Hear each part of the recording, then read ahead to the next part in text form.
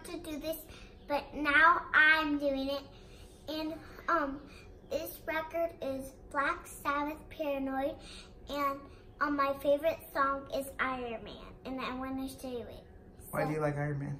Because it starts with Iron Man. Thanks for watching. Thanks for watching. Comment down below, subscribe. Give this a big thumbs up. Big thumbs up. Here it is. Here it is. Well, as you heard, that is my daughter, Sydney. She's 5 years old, and she got to see a video from a playlist I did called Motherload, where my son did his opening favorite record. So she really actually does love Iron Man. She likes anything heavy. And that's kind of why I'm talking to you. This is the introduction and explanation of the 300 subs contest. So getting back into the VC in the last month, picked up some subscribers. We are over that 300 mark, and I want to celebrate by doing a contest and a giveaway. So the contest is called Make Me Metal. I have some Black Sabbath, I have some heavier stuff, but I don't have a metal collection. The one thing I've noticed is a huge portion of the people collecting records in the VC are metal fans, and it is quite a science learning about some of these more obscure names that for many of you are probably pretty common, but ones that I never grew up hearing. So here's what I'd like to do. You have until the end of May to shoot a video to Make Me Metal. You're gonna convince me why I need to start looking out for metal records and what bands to look for and what bands not to. So I want you to show me. It's a real simple video. It should be 5 minutes or less.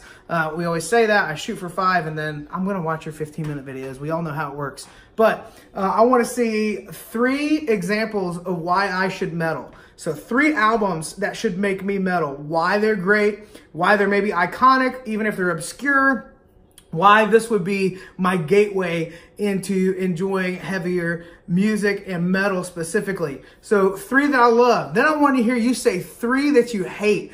And I know it's going to get interesting because what I have learned about this genre is people have very strong opinions about who they like and who they don't. So 3 albums that will make me metal, 3 albums that you hate or overrated, and I'd love it if they're in your collection. You actually purchased it, you listened to it, and you're like, oh, this is not my favorite. I will allow CDs because I know what I have seen is some of that stuff gets really expensive. So if you have a CD or cassette, that's fine too. But I'm a fan of the vinyl. So 3 that I should check out to get into vinyl. 3 of overrated or horrible albums, or man, this is not a good representation of what this is. And then I want to see whatever your grail is in metal and why.